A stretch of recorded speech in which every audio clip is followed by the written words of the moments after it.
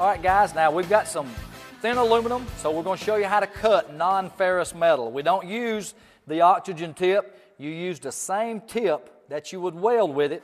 Now, normally welding, you know, I would have a much smaller cone on it right there. All right, so what you do is take, well, this right here is my 0 tip for cutting that thin metal. I take that cone out as far as it'll go right here. I'm going to take the very end of that little cone, stick it in the metal, and just a little up and down motion right here. That's how you cut non-ferrous. Now, the thicker piece, I would preheat a little bit, because you can cut about 1/8 up to 1/4 of an inch. Take that little cone.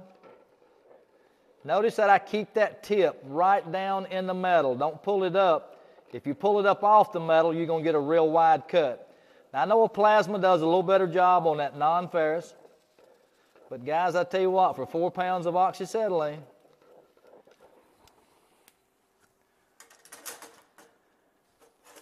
now let me cool this off for you. All right, now notice right there, guys, how nice a cut.